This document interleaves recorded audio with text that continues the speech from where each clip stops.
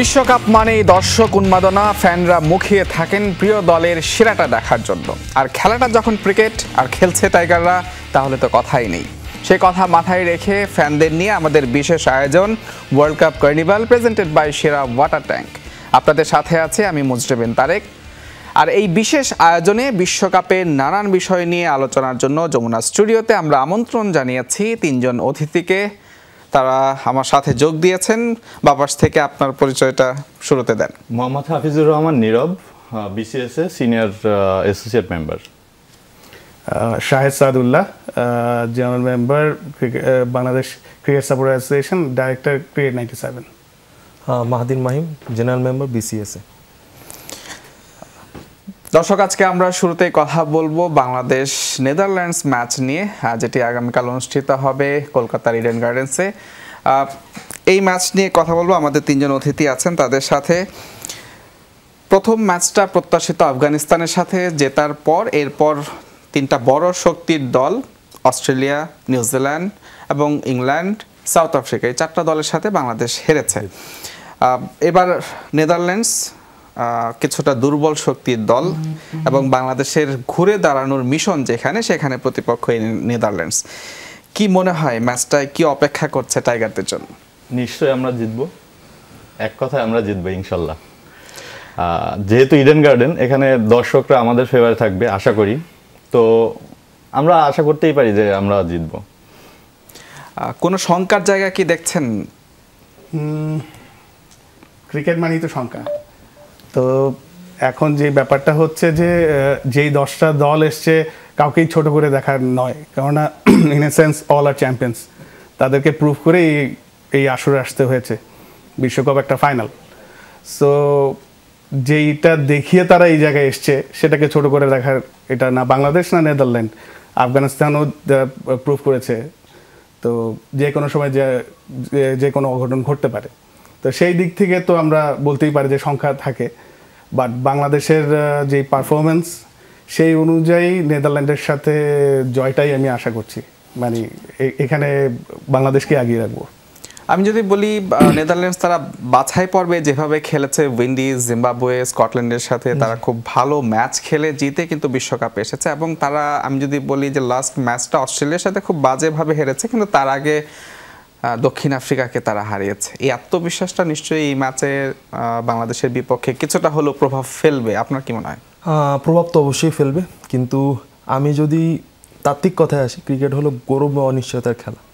এখানে আপনি on a given day প্রত্যেকটা টিমই ইকুয়াল, জাস্ট আপনার বল বাই বল পারফর্ম করার ডিফারেন্সটা। আমাদের বাংলাদেশের যে কারেন্ট যে সিচুয়েশন, আমাদের টিমটা একদমই ভালো পারফর্ম করছে না ক্রিকেটীয় সেন্স থেকে। আমি যদি বলি, যখন আপনার মাঠের পারফরমেন্স যখন ভালো হবে না, তখন এটার একটা ইম্প্যাক্ট তো পড়বেই। এটা আপনার মানসিকভাবে হোক বা আমাদের সাপোর্টারদের মাইন্ডেও হোক, একটা নেগেটিভ ইম্প্যাক্ট আমাদের কিন্তু চলেই আসছে। সো এতগুলো চ্যালেঞ্জ ওভারকাম করে বাংলাদেশের জন্য আসলেই একটা টাফ টাস্ক। কারণ হ্যাঁ, আমরা কিন্তু চাপে পড়ে আসি, কারণ আমাদের সাথে যদি আল্লাহ না করুক যদি নেগেটিভ রেজাল্ট চলে আসে, সো আমাদের অবস্থা কিন্তু আরও খারাপ হবে। সো হ্যাঁ, আমাদের জিতা উচিত, কিন্তু আমরা অবশ্যই অনেক চাপে আছি। আমরা ভালো ক্রিকেট খেলছি না, এটাই হচ্ছে আমাদের সবচেয়ে বড় চাপ, এবং এই চাপটা কীভাবে আমরা ওভারকাম করবো এটাই দেখার বিষয়। সেই ক্ষেত্রে আপনি যেটা বললেন চাপের বিষয়টা, সেটা নিশ্চয়ই আমাদের থেকে মানে টিমের মধ্যে চাপটা অনেক বেশি, কারণ সেটার কিছুটা চিত্র আমরা দেখতে পাচ্ছি। সাকিব হঠাৎ করে কলকাতায় না গিয়ে তিনি সরাসরি ঢাকায় এসছেন। নাজমুল আবেদিন ফাহিম, তার শৈশবের কোচ, তার সাথে কিছুটা সময় কাটিয়েছেন, ব্যাটিং প্র্যাকটিস করেছেন। তার এইভাবে চলে আসাটা নিয়েও নানা ধরনের কথা হচ্ছে, পক্ষে বিপক্ষে বিভিন্ন কথা হচ্ছে। এবং গতকাল তিনি যখন প্র্যাকটিস শেষ করে বের হচ্ছিলেন, দর্শকদের মধ্যে, সমর্থকদের মধ্যে কেউ কেউ তাকে দোধ্বনিও দিচ্ছিলেন। আপনারা তিনজনই আসলে ক্রিকেট সমর্থক এবং ক্রিকেট খুব কাছ থেকে ফলো করেন এবং প্রাতিষ্ঠানিকভাবে আপনারা ফলো করেন। এই সাকিবের আশা, এটা কিভাবে দেখছেন? এবং যারা আসলে দোধ্বনি দিয়েছেন, এখানে ভিন্ন কোনো উদ্দেশ্য দেখছেন কিনা, নাকি আসলে শুধু আবেগ থেকেই তারা এটা করেছেন? আমার কাছে মনে হয় যদি সাকিবের পয়েন্ট অফ ভিউ থেকে দেখি, সেটা হতেই পারে। মানে সেই ক্ষেত্রে আমি পজিটিভলি ব্যাপারটাকে নিব যে সে তার প্যাশনের দিক থেকে এটাকে মনে করেছে জরুরি। আর যারা নেগেটিভলি দেখেছে সেখানে একটা ব্যাপার হচ্ছে যে ক্রিকেটটাকে আমরা মানে যেহেতু একদমই হৃদয়ের থেকে সাপোর্ট করছি, সো এক্সপেকটেশনও অনেক বেশি, তো সো দ্যাট ওই দিক থেকে আসলে একটু নেগেটিভ ইম্প্যাক্টটা আসে। তখন আসলে এক্সপেকটেশনের কারণেই আসলে এই জিনিসগুলো ইয়ে হয়। তো মানে এর মানে এই না যে তারা সাকিবকে অপছন্দ করছে বা এই ব্যাপারটাকে সে ঠিক মতো নিতে পারছে না, কেননা মোট কথা হচ্ছে যে পারফরমেন্সটা আসছে না। সো এক্সপেকটেশনটা যেহেতু ফুলফিল হচ্ছে না, সেই ক্ষেত্রে আসলে একটু নেগেটিভ ব্যাপারটা অ্যাপ্রোচটা চলেই আসে দর্শক হিসেবে। তো কিন্তু সাকিবের ব্যাপারটা আমি পজিটিভলি দেখছি। সেই কাজটা করেছে অবশ্যই প্যাশনের দিক থেকে, ক্রিকেটের প্রতি তার যে প্যাশন আছে সেটার উপর। আসলে ঠিক সাকিব ঢাকায় এসেছেন, দুদিন তিনি অনুশীলন করেছেন এবং বুধবার আসলে ঠিক কি হয়েছে এই বিষয় নিয়ে আমরা একটা প্রতিবেদন দেখতে চাই। তিনি আসলে গতকাল মিরপুর অনুশীলন করেছেন এবং সে সময় সমর্থকরা আসলে ঠিক কি করেছিলেন পুরো বিষয়টি আমরা প্রতিবেদনে দেখতে চাই। মিরপুরে একটা কালো গাড়িকে লক্ষ্য করে শত ক্যামেরার এই চোখ কি খুঁজতে চায়? উত্তরটা ক্রিকেট পাগল জাতির কাছে অজানা নয়। এই দূরবীনে চোখ রাখা বাংলাদেশ ক্রিকেটের সবচেয়ে বড় বিজ্ঞাপনের পোস্টার বয় সাকিব আল হাসানের জন্য। গত 4 ম্যাচ ধরে যে সাকিব আছেন বিশ্বকাপে একটা জয়ের খোঁজে। ঘড়িতে তখন 1:45, ভর দুপুরে মিরপুর ছাড়লেন টাইগার ক্যাপ্টেন। তবে তার আগে 3 ঘন্টারও বেশি সময় ধরে করেছেন অনুশীলন। সকাল 9টার ঘন্টা পড়ার পরপরই হোম অফ ক্রিকেটের ইনডোরে হাজির সাকিব। বুধবারের সাকিবের সাথে বৃহস্পতির সাকিবের অনেক মিল। সেই পুরনো সাদা টি শার্ট, সেই পুরনো স্কুল আর শৈশবের সেই মাস্টার নাজমুল আবেদিন ফাহিমের তালিম নিয়েই পুরনো ছন্দ ফিরে পেতে চান সুপার সাকিব। গত আসরে 606 রান আর 11 উইকেট নিয়ে একাই বাজিমাত করেছিলেন বিশ্বসেরা অলরাউন্ডার। অথচ এবার 4 ম্যাচে 14 গড়ে রান মাত্র 56 আর বল হাতে 6 উইকেট। চোটের কারণে ভারতের বিপক্ষে ম্যাচটি খেলেননি সাকিব। সবশেষ দক্ষিণ আফ্রিকার বিপক্ষে শোচনীয় পরাজয়েও বল ও ব্যাট হাতে ছিলেন সুপার ফ্লপ। সেই ব্যর্থতা কাটাতেই বুধবার দেশে ফিরে ইনডোরে করেছিলেন ব্যাটিং। বৃহস্পতিবার নিজেকে ঝালিয়েছেন বোলিংয়েও।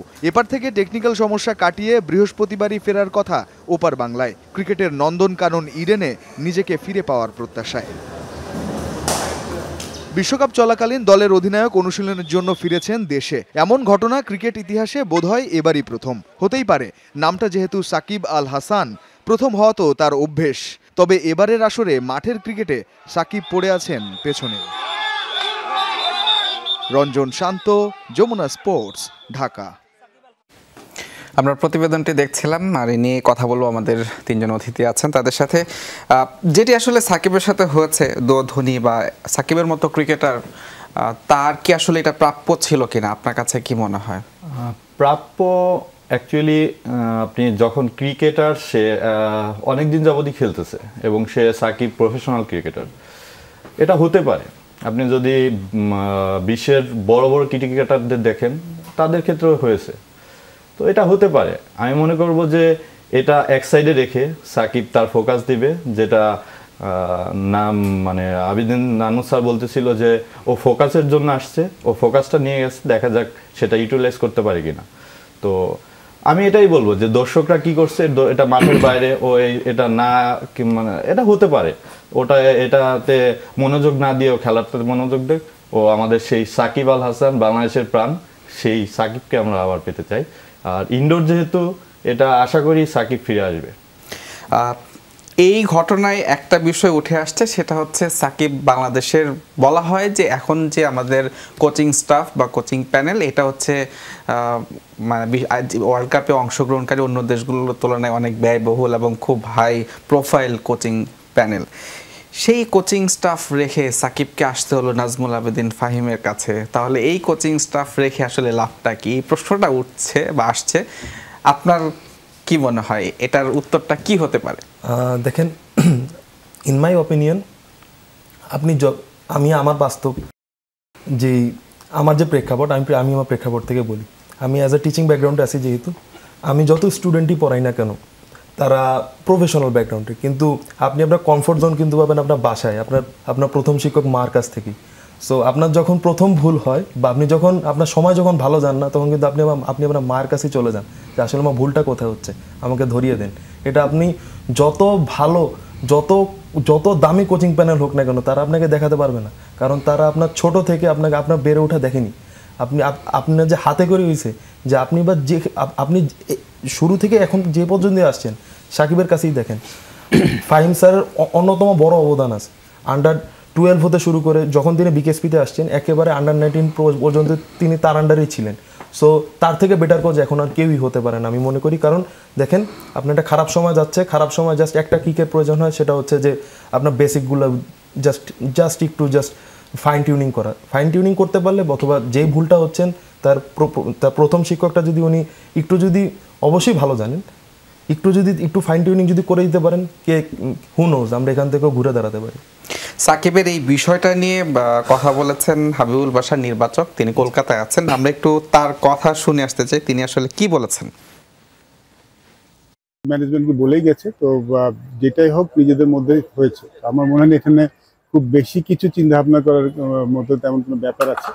আমরা আসলে অল্প জিনিসটাকে অনেক বড় কিছু করে ফেলি, বড় কিছু ভেবে ফেলি, ব্যাপার আসলে এমন নয়। অনেক বড় বড় কোচের আন্ডারে আমি কোচিং করিয়েছি, কিন্তু আমার প্রথম যিনি কোচ ছিলেন মুর্শিদুর রহমান মন্টু ভাই, ওনার কথা আমি যত শুনতাম, উনি আমাকে যতটা বুঝতো অন্য কেউ কিন্তু ততটা করতে পারেনি। সবার কিছু কমফোর্টেবল জায়গা থাকে, তো আমরা আসলে অনেক সময় অনেক কিছু না জেনে না বুঝে কথা বলি, বাট ব্যাপারটা আসলে ওরকম তেমন কিছু না। মাহিন, আপনার কথাই কিন্তু অনেকটা বললেন হাবিবুল বাশার সুমন, তিনিও আসলে বিষয়টা ব্যাকগ্রাউন্ডটা বোঝানোর চেষ্টা করেছেন। আমি আপনার কাছে একটা বিষয় জানতে চাই, সেটা হচ্ছে সাকিব যে চাপে আছেন সেটা কিন্তু বোঝা যাচ্ছে এবং সেটা কিন্তু এখন প্রকাশ্য। তিনি আসলে বাংলাদেশের শুরুটা যেভাবে হয়েছে বা এখন পর্যন্ত 5টা ম্যাচ খেলে বাংলাদেশের যে পারফরমেন্স বা বিশ্বকাপের আগে যে কাহিনীগুলো হয়েছে, সব মিলে প্রেশারটা সাকিবের মতো ক্রিকেটার যে সবসময় কিছুটা ডেসপারেট থাকে, তাকেও যে চাপ পেয়ে বসেছে, এটা কি আপনার কাছে মনে হয় যে তার পারফরমেন্সেও প্রভাব ফেলেছে? অ্যাকচুয়ালি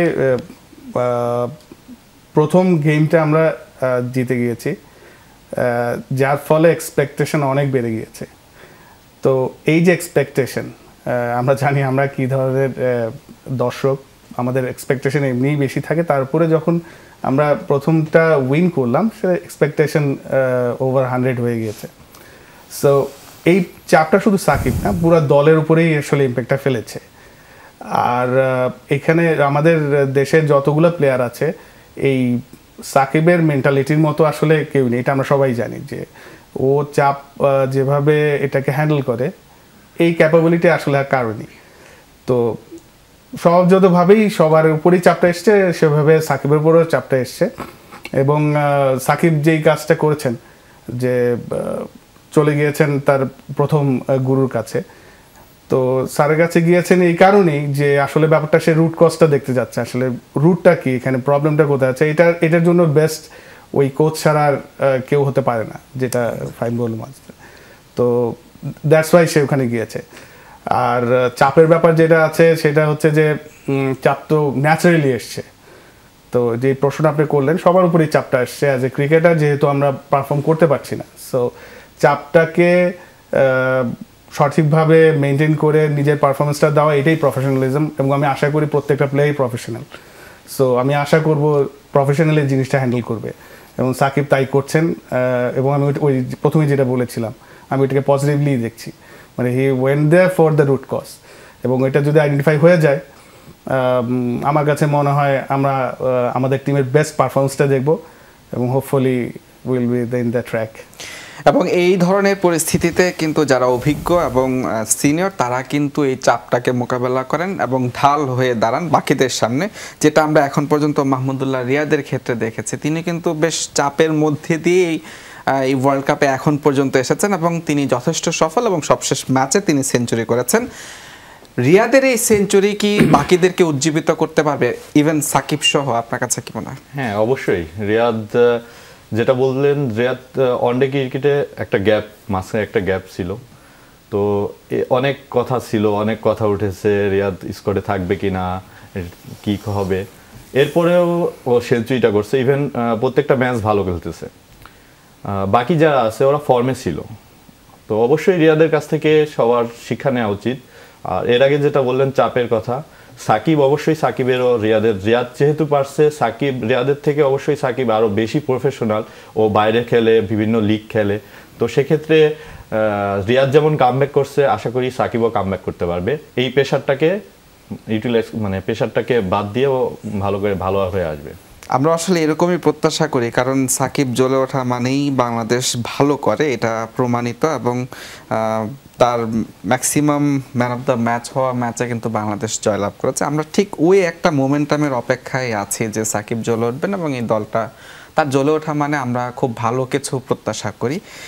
সেই ক্ষেত্রে যেটা রিয়াদের কথা বলছিলাম, তিনি দারুণ কামব্যাক করেছেন বলা যায়, একটা সেঞ্চুরি করেছেন, যেটা অনেক বেশি প্রশ্নটা ঘুরে ফিরে আসছে। টপ অর্ডার খুব একটা ভালো করতে পারছে না, এবং বিশেষ করে আমরা যদি বাইরের তারকা ক্রিকেটার বলি, ওয়াসিম আকরাম, তারপর শোয়েব মালিক, তারা কিন্তু প্রকাশ্যেই বলছেন যে মাহমুদুল্লাহ রিয়াদকে কেন এত নিচে খেলানো হচ্ছে, ব্যাখ্যাও দিয়েছেন। এবার কি মনে হয় যে নেদারল্যান্ডসের বিপক্ষে ম্যাচে অর্ডারে কোনো পরিবর্তন আসতে পারে, নাকি রিয়াদের জায়গায় খেলবে? আমার অপিনিয়নে অবশ্যই অর্ডার একটু হলে পরিবর্তন আনা উচিত। আমি পার্সোনালি মনে করি যে রিয়াদ ভাইকে 1 নাম্বার 5-এ খেলানো উচিত। যখন আপনার টিমে বেস্ট ব্যাটসম্যান যখন নাম্বার 6-তে নামছে according to the last 5 or 6 match, তখন তাকে একটু প্রমোট করাই উচিত, কারণ আমাদের টপ অর্ডার একদমই আমাদেরকে সাপোর্ট দিতে পারছে না, যেটা আসলে খুবই চিন্তার বিষয়। এবং একটু যদি আমরা ওভারকাম করতে পারি তো রিয়াদ ভাইকে একটু আমরা প্রমোট করেও দেখতে পারি। এবং লাস্ট ম্যাচে হৃদয়ও খেলেনি, কারণ তার ব্যাক টু ব্যাক 2-3 ম্যাচে ভালো পারফর্ম করতে পারেনি। সো ওই দিক থেকে যদি চিন্তা করি, লাস্ট 2-3 ম্যাচের আমাদের অন্যতম একটা প্রেশার গেম নেদারল্যান্ডসের সাথে ইডেন গার্ডেন্সে খেলা, যদি আমরা ভালো কিছু প্রত্যাশা করি, অবশ্যই রিয়াদ ভাইকে আমি চাবো যেন তিনি নাম্বার 5-এ খেলেন। এবং সাকিব আল হাসানকে যদি পসিবল হয় একটু লেট মিডল অর্ডারে খেললে আই সাপোজ যে it will be far better for us. একটা আক্ষেপ কিন্তু এখন পর্যন্ত আমাদের রয়ে গেছে, সেটা হচ্ছে এই বিশ্বকাপে আমাদেরকে যে দুজন ক্রিকেটার সবচেয়ে বেশি আশাবাদী করেছিলেন তারা হচ্ছেন নাজমুল শান্ত এবং তাওহিদ হৃদয়। আনফর্চুনেটলি এখন পর্যন্ত এই বিশ্বকাপে তারা একেবারেই ফ্লপ। লাস্ট ম্যাচ পর্যন্ত তারা ভালো করতে পারেনি, তাওহিদ হৃদয় তো খেলেনি সেই ম্যাচটা। এই নেদারল্যান্ডসের বিপক্ষে ম্যাচটা কি এই দুজনের জন্য, বিশেষ করে তাওহিদ হৃদয় যদি স্কোয়াডে ডাক পান, তাহলে এই দুজনের কামব্যাক করার জন্য একটা প্ল্যাটফর্ম হতে পারে কিনা, আপনার কাছে কি মনে হয়? অবশ্যই, তারা তো প্রুফ করেছে দে আর দ্য ক্লাস। সো এখন যেটা বললো যে একটা কিক দরকার, তো প্রত্যেকটা গেমই ইট নট যে নেদারল্যান্ড বলে, যে কোনো খেলাতেই তাদের একটা সম্ভাবনা থাকে যে নিজেকে প্রুফ করা বা ক্লিক করা। তো সেভাবে আমি নেদারল্যান্ড বলে বলছি না, দে হ্যাভ দ্য পোটেনশিয়াল, এবং আগেও তারা এটা প্রুফ করে এসছে। শান্ত এবং তৌহিদ হৃদয়ের ফর্মটা ওয়ার্ল্ড কাপে এসেই বন্ধ হয়ে গেল আমার কাছে মনে হচ্ছে। Before that they were prove there self. তো আমি আশা করছি নেদারল্যান্ডের খেলাটা তাদের একটা প্ল্যাটফর্ম হবে, দে উইল কাম ব্যাক, এবং পরবর্তী খেলাগুলোতে আমাদের প্রত্যাশিত পারফরমেন্সটা আমরা দেখতে পাবো ওদের কাছে। এবং যেটা আপনি বলছিলেন যে আমাদের মাহমুদুল্লাহ রিয়াদের কথা বলছিলেন, এই ওনার উপরে যে প্রেশারটা পড়ছে রিয়াদ ভাইয়ের উপর, সেটা হচ্ছে কিন্তু প্রথম দিকের ব্যাটসম্যান তাদের আমাদের আশা অনুযায়ী খেলতে পারছেন না, বা তাদের পোটেনশিয়াল অনুযায়ী পারফর্ম করতে পারছেন না। সো যেই কাজটা রিয়াদকে করতে হচ্ছে লেট ওয়ার্ডারে, মিডল ওয়ার্ডার বা আপার মিডল ওয়ার্ডারে যদি শান্ত আর হৃদয়ে এই পারফরমেন্সটা করতে পারতো, সেই প্রেশারটা আসতো না, আরও স্বাচ্ছন্দ্যে খেলতে পারতেন। আর পজিশনের কথা যেটা বলছিলেন, সেটা হচ্ছে যে আসলে খেলা চলাকালীন সময়েও পজিশন ওঠানামা করানো যায়। তো এখন পর্যন্ত যেই ব্যাটিং অর্ডারটা আছে সেটা মেনটেন করে আমাদের ব্যাটিংটার উপর বেস করে হোয়াট আওয়ার ওপেনার কি করছে এবং মিডল অর্ডার কি করছে সেটার উপর বেস করে আমরা ওইটাকে চেঞ্জ করতে পারি। সো সেই ক্ষেত্রে আমার মনে হয় আগের থেকে চেঞ্জ না করে গেমের সিচুয়েশন অনুযায়ী যে চেঞ্জ করে সেটা বেটার হবে। আর শান্ত আর তৌহিদ আসলে that will be a different ball game. আমরা এই বিষয়ে নিয়ে আরো কথা বলবো, তবে একটা বিজ্ঞাপন বিরতিতে যেতে চাই। দর্শক দেখছেন world cup carnival presented by সেরা ওয়াটার ট্যাঙ্ক। নিচ্ছে ছোট্ট একটা বিরতি, ফিরবো একটু পর, সাথেই থাকুন। আবারও আমন্ত্রণ, দেখছেন বিশ্বকাপ নিয়ে আমাদের বিশেষ আয়োজন world cup carnival presented by সেরা ওয়াটার ট্যাঙ্ক। আমরা কথা বলছিলাম, আমাদের তিনজন অতিথি আছেন। বাংলাদেশ নেদারল্যান্ডস ম্যাচ আগামীকাল অনুষ্ঠিত হবে ভারতের কলকাতার ইডেন গার্ডেন্সে। আর এই ম্যাচটি ইডেন গার্ডেন্সে হবে, সেখানকার উইকেট কেমন হবে এবং সেখানকার দর্শক কেমন হবে, গ্যালারি পূর্ণ হবে কিনা, এই বিষয় নিয়ে কথা বলেছেন সিএবি সভাপতি স্নেহাশিস গাঙ্গুলি। তার সাক্ষাৎকার নিয়েছেন সহকর্মী হাসান আল মারুফ। আর এই স্নেহাশিস গাঙ্গুলির আরেকটি পরিচয় হচ্ছে, তিনি ভারতের সাবেক অধিনায়ক সৌরভ গাঙ্গুলির বড় ভাই। আমরা একটু দেখে আসব স্নেহাশিস গাঙ্গুলি ইডেন গার্ডেন্সের উইকেট নিয়ে কি কথা বলেছেন।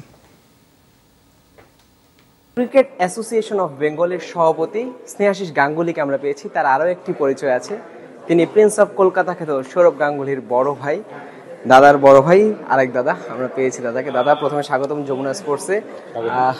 দাদা, প্রথমেই জানতে চাই আসলে প্রশ্ন যে উইকেট কেমন হয় বাংলাদেশের নেদারল্যান্ডস ম্যাচে, কেমন হবে? উইকেট ইভেন উইকেট হবে, স্পোর্টিং উইকেট হবে, বাউন্স থাকবে, উইকেটে রান হবে। যদি ভালো ব্যাটিং হয় তো হাই স্কোরিং ম্যাচ হবে, ভালো বোলাররা যারা ফাস্ট বোলার তারাও উইকেটে হেল্প পাবে। আপনার এক্সপেকটেশন কি বাংলাদেশ কেমন করতে পারে? দেখুন, আমার এক্সপেকটেশনই ওয়ার্ল্ড কাপের আগে ছিল অনেক বেশি, কারণ বাংলাদেশ আমরা সবাই জানি লিমিটেড ওভার ক্রিকেটে খুবই শক্তিশালী দল। বাট যে কোনো কারণেই হোক এখন অবধি সেইভাবে তারা নিজেকে তুলে ধরতে পারেনি। বাট আগে যে দুটো ম্যাচ আছে 28 তারিখ 31 তারিখ গুরুত্বপূর্ণ ম্যাচ।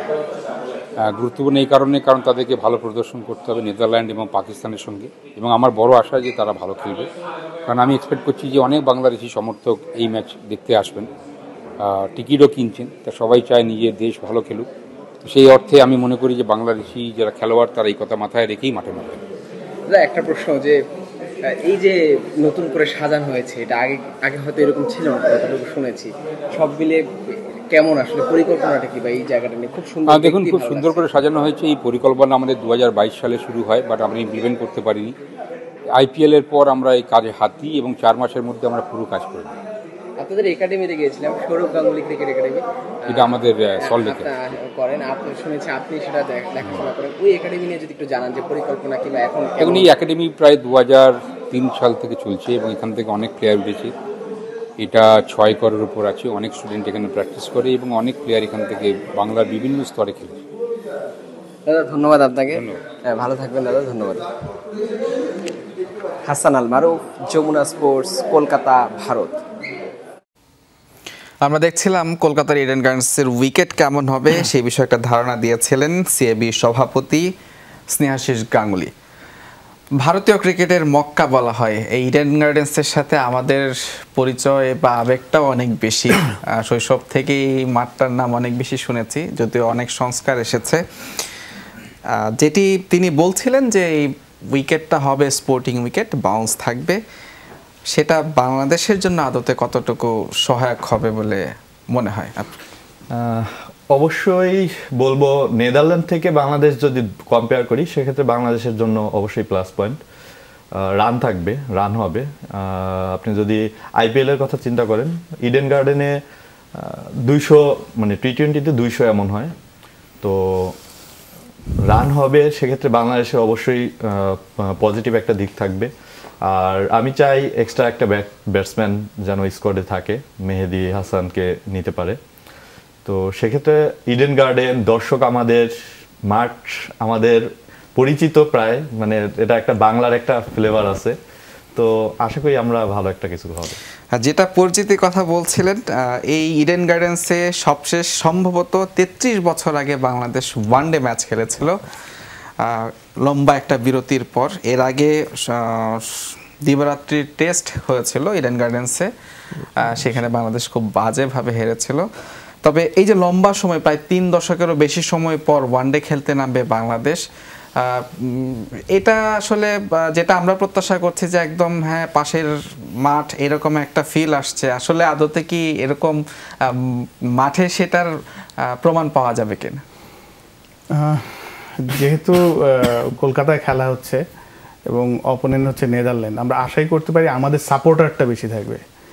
তো যখন সাপোর্টার গ্যালারিতে থাকে তখন নিজেদেরই হয়ে যায়। বেশি সাপোর্টার থাকলে, যেমন ইন্ডিয়ার খেলাগুলোতে দেখা যাচ্ছে যে মানে সাপোর্টারের একটা বিশাল অংশ থাকে খেলার পারফরমেন্সের উপর। সো সেরকম একটা সাপোর্ট আমরা আশা করতেই পারি কলকাতায়। আর ইডেন গার্ডেনটা ঐতিহাসিক একটা জায়গা, সেখানে বাংলাদেশ নিজের মতো করেই খেলবে এরকমই আশা করা যায়। আর যেটা বললো যে বাউন্সের উইকেট যেটা আছে, সেই ক্ষেত্রে বাউন্সটা আমাদের একটু দুর্বলতা আছে। এইখানে আমি একটু ওয়ারিড, কেননা নেদারল্যান্ডের বোলারগুলো হাইটের দিক দিয়ে, ফিজিক্যালের দিকে আমাদের দিকে এগিয়ে আছে যেহেতু। আর আমাদের সম্ভবত তাসকিন বোধহয় প্র্যাকটিস করছে, hopefully he will be in the team, তাহলে আমরা একটা অ্যাডভান্টেজ পাবো। বাউন্সটা সে ভালো কাজে লাগায়। সো সব কিছু মিলিয়ে এখন টিম ফরমেশনটার উপরেই ডিপেন্ড করছে আমাদের পারফরমেন্সটা কী হবে। আর যেটা বললাম, আমাদের দুজন তো বাকি আছে, পারফর্ম করতে পারেনি, হোপফুলি আজকের দিনটাই তাদের হবে। আমি আশা করি একটা কম্পিটিটিভ গেম আমরা পাবো। যেটা আসলে কথা হচ্ছে যে দর্শক সমর্থন এবং সাপোর্ট, আমরাও সোশ্যাল মিডিয়া সহ বিভিন্ন জায়গায় দেখছি যে প্রচুর মানুষ কলকাতায় যাচ্ছেন ম্যাচটা দেখার জন্য। সেখানে হয়তো প্রচুর সমর্থন পাবেন সাকিব মুশফিকরা। একটা বিষয় হচ্ছে যে এর আগে যত ওয়ার্ল্ড কাপ আমরা দেখেছি, উইন্ডিজ বাদে ইংল্যান্ড বলেন, অস্ট্রেলিয়া বলেন, সাউথ আফ্রিকা বলেন, সব জায়গায় কিন্তু প্রচুর বাংলাদেশি প্রবাসী বাংলাদেশিরা বিশেষত তারা কিন্তু সমর্থন দিয়েছেন। এবার ভারত আমাদের প্রতিবেশী দেশ, সে তুলনায় কি মনে হচ্ছে যে সমর্থন কিছুটা কম, মানে বাংলাদেশি সমর্থকরা যেতে পেরেছেন কম, বা আগের ওয়ার্ল্ড কাপের তুলনায় এই জায়গায় একটু বাংলাদেশি সমর্থকরা মাঠে কম থাকছেন? ওয়েল, আমি মনে করি যে হ্যাঁ, অবশ্যই আমাদের সাপোর্টার সংখ্যা খুবই কম, আমাদের বিসিএসএ মেম্বার ছাড়া। আমাদের বিসিএসএ মেম্বার ছাড়া আপনি কিন্তু খুবই কম, রেয়ারলি দেখবেন যে বাংলাদেশি সাপোর্টাররা গ্যালারি এবং স্ট্যান্ডে তারা চিয়ার করছে বাংলাদেশের জন্য। হ্যাঁ, এটা অবশ্যই দুঃখজনক। এটা অন্যতম কারণ হতে পারে যে মেবি অত প্রবাসী নেই ভারতে, যেটা অন্য অন্য মিডল ইস্ট বলেন, দুবাই বা শারজা, আবুধাবি বা আপনার অস্ট্রেলিয়াতে লাস্ট টি-20 ওয়ার্ল্ড কাপ যখন হলো, অনেক প্রবাসী ভাইরা ওখানে আসেন, তো সাপোর্ট করতে চলে এসছেন। হ্যাঁ, লোকাল সাপোর্টার পাওয়ারটা অবশ্যই কম, কিন্তু হ্যাঁ, সাপোর্টার পাওয়ার কম, কিন্তু এটাও আপনার মাথায় রাখতে হবে যে ইন্ডিয়া প্রত্যেকটা মাঠ কিন্তু অনেক বড় অ্যামাউন্ট দর্শক ধারণ ক্ষমতা রাখে।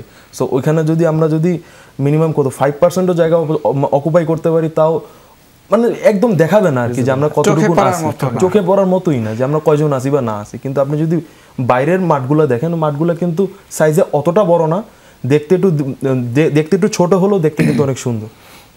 সো ওখানে ক্যামেরা আর কি পড়ে যাই আমরা, যদি আমি আপনার সাইজ দিয়ে আমি এখানে তুলনা করি বা অকুপেসির দিকে তুলনা করি। সো এটা একটা রিজন হতে পারে।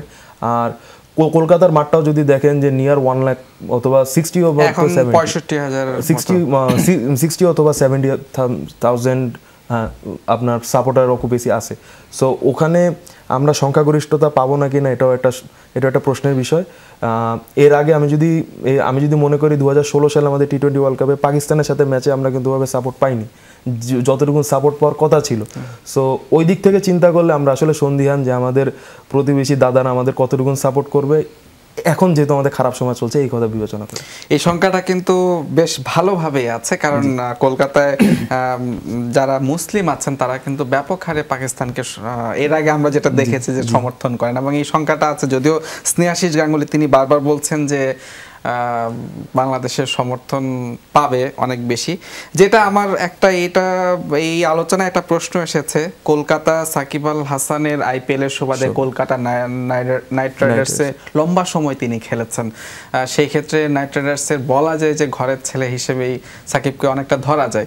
সেই সাকিব তার দল বাংলাদেশ খেলবে, এই যে নাইট রাইডার্সের সাকিব, এই সুবাদে আরো কিছু সমর্থক কি আপনি আশা করেন কলকাতায় ইডেন গার্ডেন্সে? অবশ্যই। শুধু তো তাই না যে সাকিব কলকাতা নাইট রাইডার্স হয়ে খেলছে, ঘরের ছেলে, শুধু এর জন্য না, পাকিস্তান বাংলাদেশের পরের ম্যাচ বাংলাদেশ এবং পাকিস্তান ইডেন গার্ডেনেই, তো সেখানেও আশা করি যে পাকিস্তানকে সাপোর্ট না দিয়ে বাংলাদেশের সাপোর্টাররা বেশি হবে।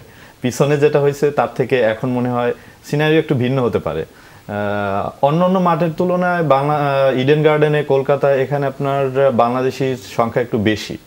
আপনি যদি বলেন পুনে, ধর্মশালা, অন্যান্য যেসব জায়গার থেকে এখানে বাঙালির সংখ্যা বেশি, সেক্ষেত্রে আমরা সাপোর্টটা পাবো নেদারল্যান্ডের সাথেও আপনার পাকিস্তানের সাথেও। আর সাকিব ঘরের ছেলে, অবশ্যই এটা তো অ্যাডভান্টেজ থাকবেই। আচ্ছা, একটা বিষয় একটু আমরা আসলে প্রতিপক্ষ নেদারল্যান্ডস সম্পর্কে আপনাদের কাছ থেকে একটু ধারণা নিতে চাই, দর্শকদের একটা ধারণা দিতে চাই।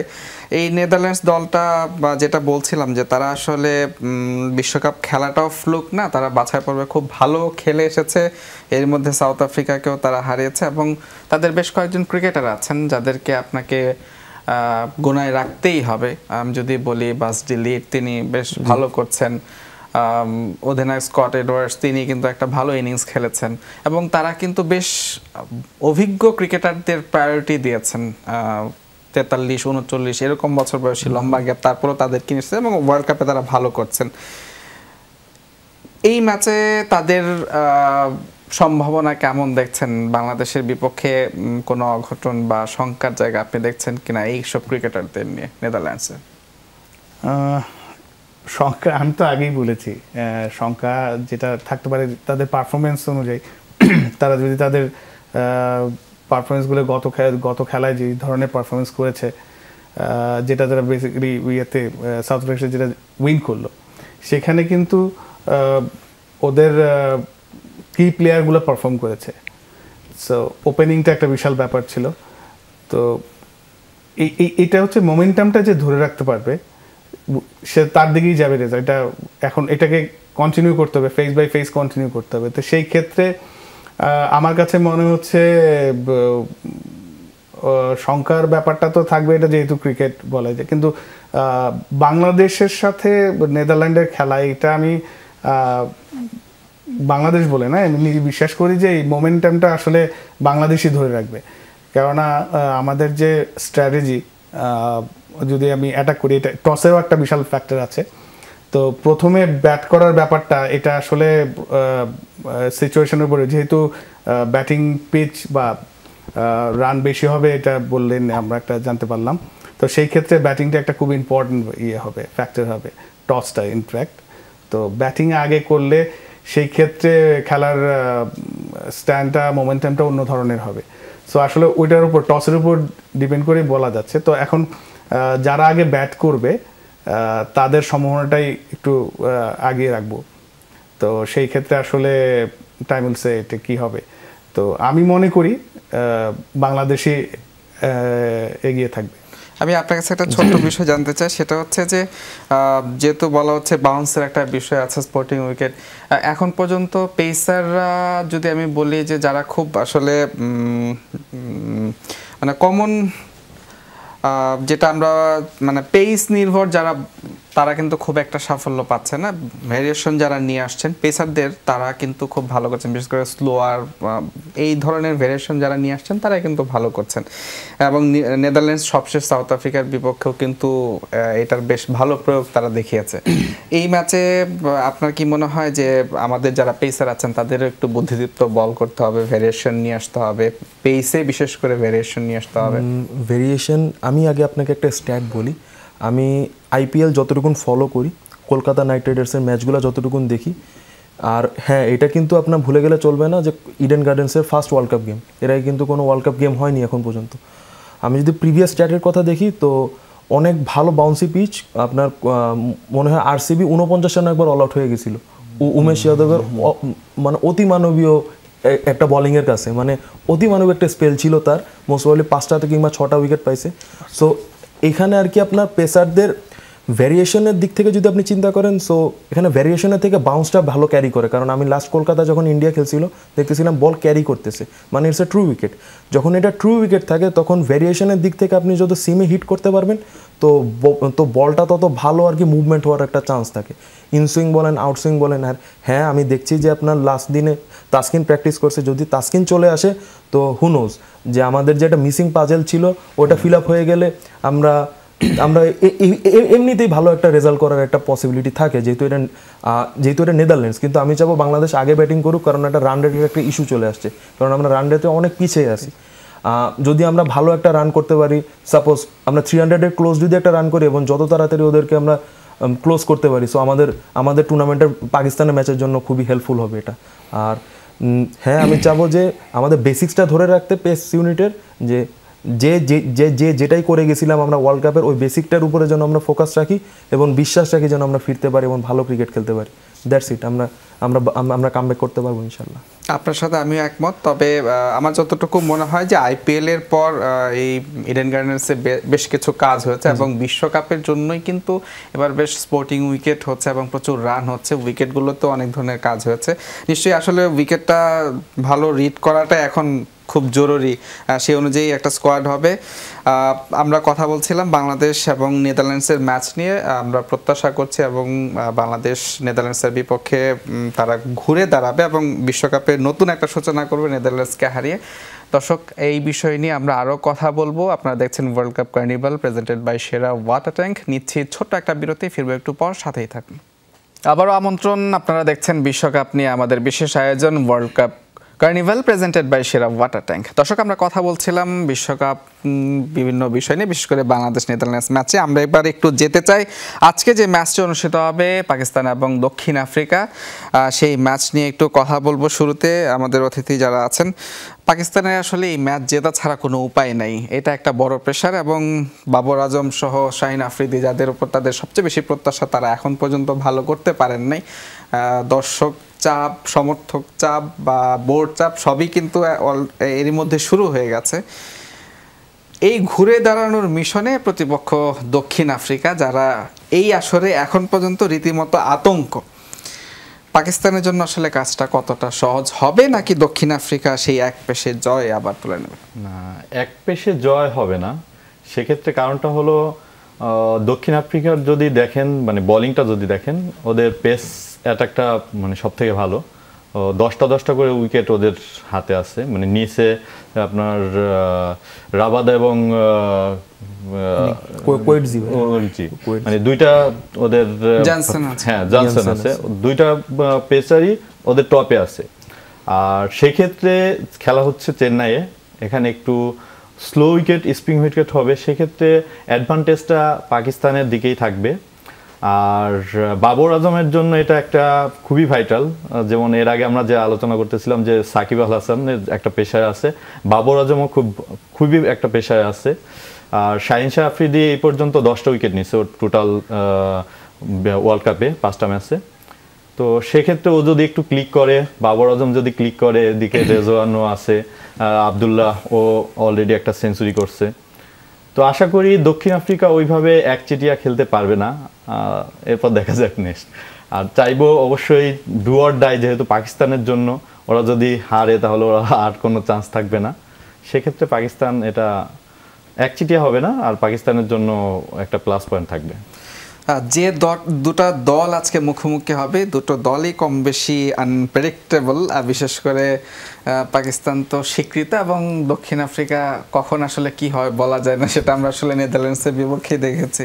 এরকম দুটা দলের ম্যাচ আসলে কতটা উপভোগ্য এবং এরকম একটা সমীকরণে যখন পাকিস্তান খেলবে, সেখানে আপনার প্রত্যাশা কি মনে হয়? যেটা আপনি বললেন, দুজনেই আনপ্রেডিক্টেবল। তো আনপ্রেডিক্টেবল জিনিস দেখতে তো ওটা উপভোগ করা যায় আরও বেশি, এনজয়মেন্টটা বেশি থাকে, কারণ আমি জানি না কী হতে যাচ্ছে। আর দুটো দলই যেহেতু ওয়ার্ল্ড ক্লাস, 50-50 চান্স তো আমি বলবোই আছে। যেটা বললাম যে মোমেন্টামটা ধরে রাখতে পারবে, কেননা তাদের শক্তির দিক থেকে আপনি কাউকে ফেলে দিতে পারছেন না। সবারই ব্যাটিং, বোলিং, প্রত্যেকটা স্টেজে সবখানেই শক্তির মানটা মোটামুটি সমান। রেজাল্টের দিক দিয়ে সাউথ আফ্রিকা এগিয়ে আছে, but before world cup Pakistan কিন্তু খুব ভালো একটা ইয়েতে ছিল, মানে তাকে নিয়ে আশা করা হচ্ছিল ইন্ডিয়া পাকিস্তান ওয়ার্ল্ড কাপে ফাইনাল খেলবে, এরকমও আমরা একটা প্রত্যাশা করছিলাম। বাট যখন খেলা শুরু হয়ে গেল, ওয়ার্ল্ড কাপ শুরু হয়ে গেল, তখন থিংস আর ডিফারেন্ট। এবং এখন যে দেখা যাচ্ছে যে প্রথম 4-এ এখন যারা আছে, আমার মনে হয় না এখান থেকে খুব একটা চেঞ্জ হবে। তো সেই ক্ষেত্রে যেটা আপনি বলেন আনপ্রেডিক্টেবল টিম পাকিস্তান, তো ওইখান থেকে পাকিস্তান 4-এ যেতে হলে যা যা করা দরকার সেটা আজকের গেম দেখলেই বোঝা যাবে যে আসলে ওইটা দিয়ে হবে কিনা। মানে সেই আনপ্রেডিক্টেবল জিনিস হচ্ছে কিনা, কারণ ওরা যখন চ্যাম্পিয়ন হয়েছিল এরকমই হয়েছিল যে ওকে জিততে হবে, ওকে হারতে হবে, এরকম একটা ইকুয়েশন সব মনে হচ্ছে কোনো ডাইরেক্টর বসে বসে লিখছে স্ক্রিপ্ট। সো ওটা একটা সিনেমা ছিল। তো এরকম হলে পাকিস্তানের একটা সমানতা জিনিসটা আরও এনজয়েবল হবে, এটা আমি মনে করি। তো এখন কথাটা হচ্ছে যে যেহেতু যেই কন্ডিশনে খেলা হচ্ছে সেই কন্ডিশনে আমি আসলে পাকিস্তানকে এগিয়ে রাখতে চাচ্ছি আর কি। পাকিস্তান দক্ষিণ আফ্রিকার ম্যাচ এই নিয়ে আমরা একটু কথা বলবো। আমাদের সহকর্মী নাসিফ শুভ তিনি নিউজরুম থেকে সরাসরি যোগ দিচ্ছেন আমাদের সাথে। শুভ, আপনার কাছে